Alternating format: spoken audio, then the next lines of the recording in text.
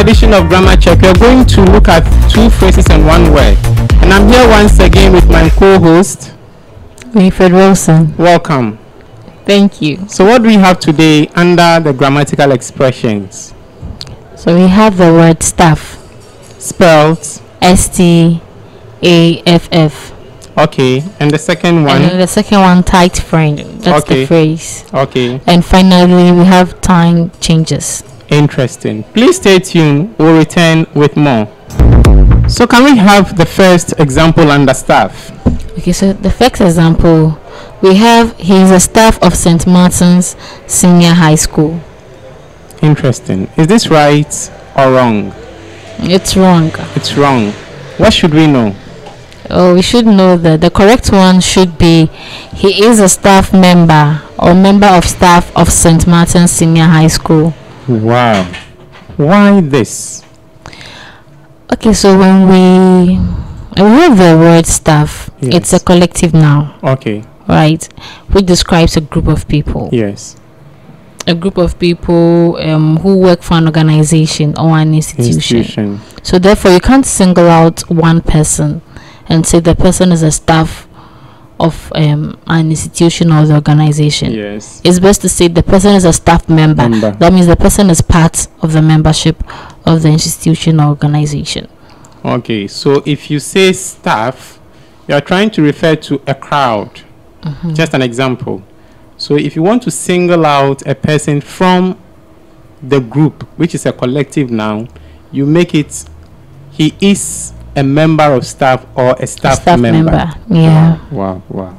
Please stay tuned. We will return with the second one, which is tight friend. Turning radio. The second one is very common, Winifred. Tight yes. friend. Am I right to say Winifred is my tight friend? It's wrong. Interesting. We've been using this all along. We do. So what should we know? What's the right thing to you say? can say Winifred is my close friend. Okay. Yes. Any other alternative? Or Winifred is my bosom friend or intimate friend. Interesting. When you use the word intimate, it sounds or rings a different bell in our world today. Yes. You know, so can you educate us on why intimate should be accepted?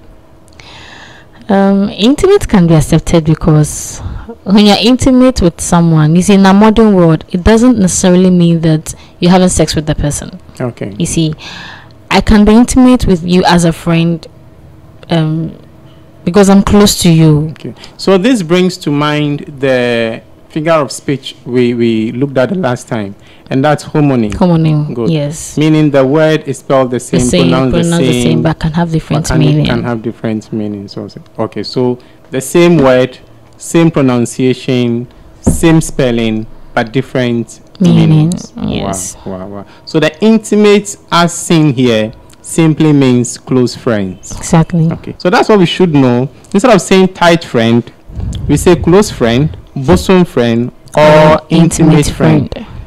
Can we know the reason? Okay, so tight cannot be used to describe a relationship or friendship. Okay.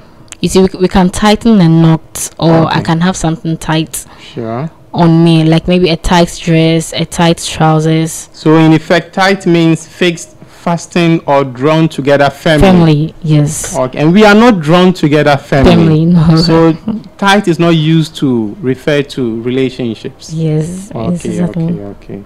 So as you said, we can have a tight knot, tight trousers, or a tight dress.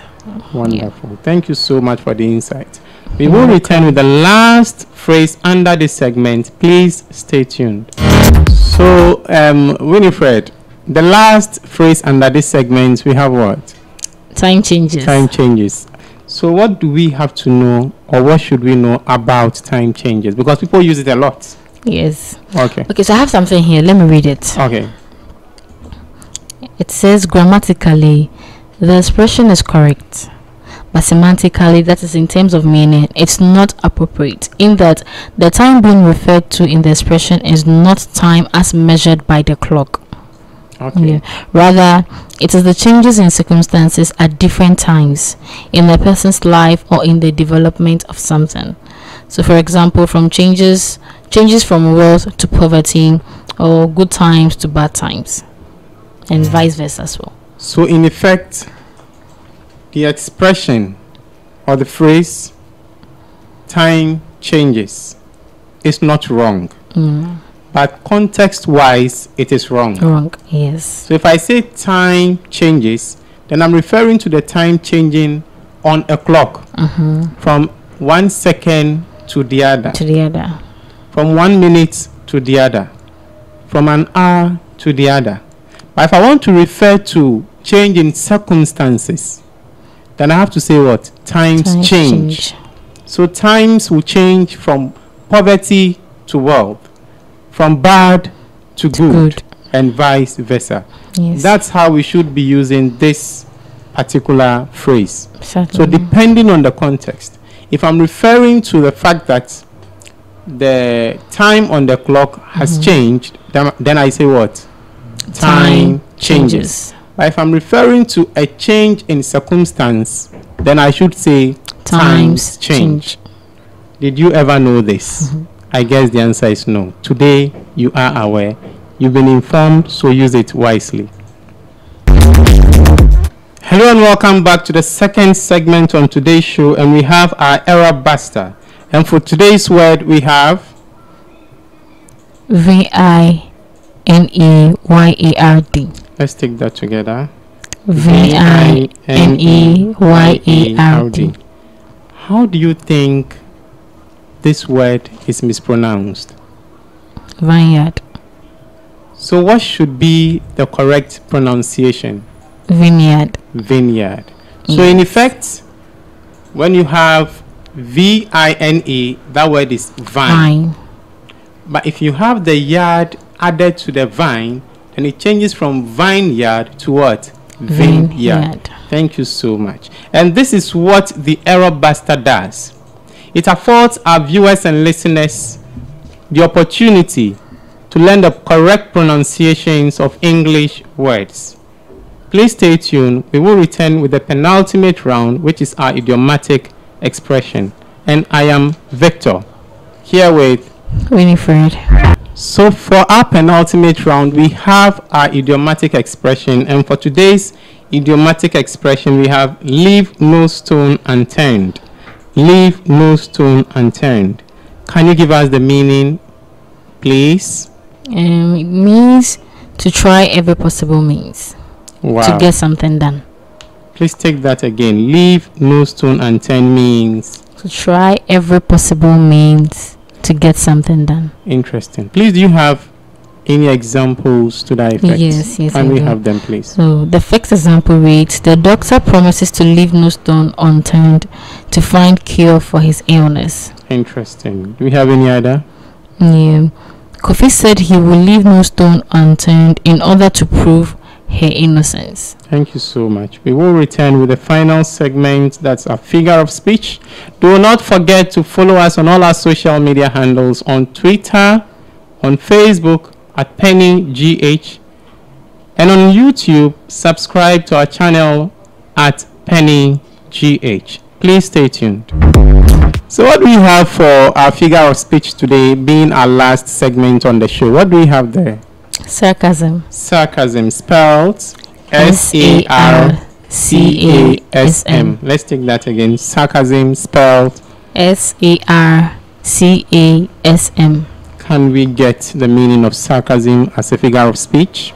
Okay, so the meaning is an ironical expression or remark intended to wound or hurt a person's feeling. And do you have any other meaning apart from that? A bitter, which is often witty, or a way of writing or speaking, the purpose being to make someone something or idea seem wrong or ugly.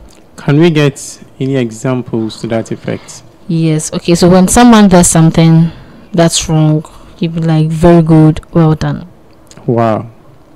The person does something that is wrong, but you are applauding the person for doing the wrong thing. That's sarcasm, intended to mock the person's mistakes. Yes. Interesting.